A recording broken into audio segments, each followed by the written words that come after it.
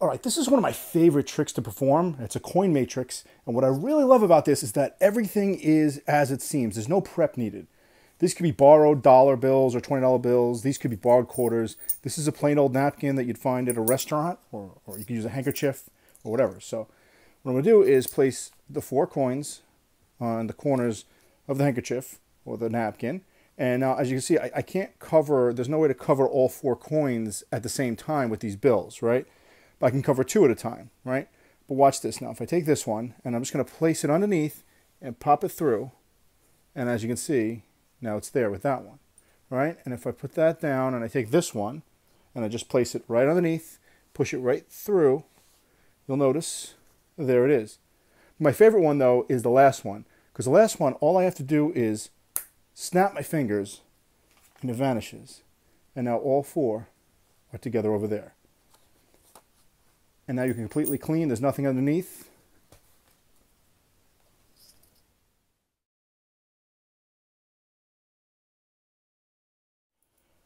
All right, so like I said, this trick really needs no setup. It's great. This is all as it seems. These could be borrowed quarters and borrowed dollars. So here's the trick, right? As you're explaining that you can't cover all 4 at the same time, the last move, you're going to come here and you're actually going to pick this quarter up with your fingers. So you're going to say like that, and then I'm picking this up. All right, so now I'm holding it. But I'm going to do that as I'm putting this one down and move it away. That way it covers the move that I'm holding one here. And then I'm going to place this right here.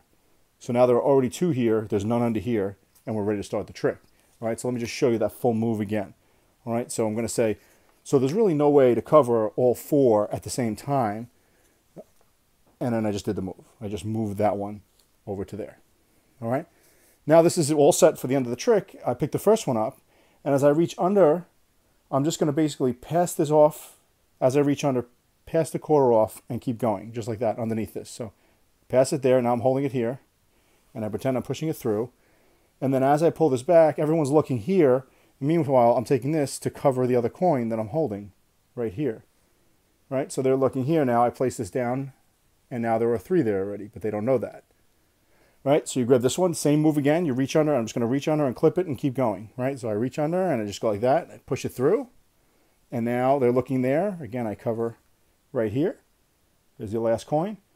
And I place it down, and now all the dirty work is done, right? And all I have to do is some either magical gesture. Some people like to pretend they're picking a coin up and do this, or just show that it's not there, or whatever. And the trick is done. And the greatest part is it's all completely examinable.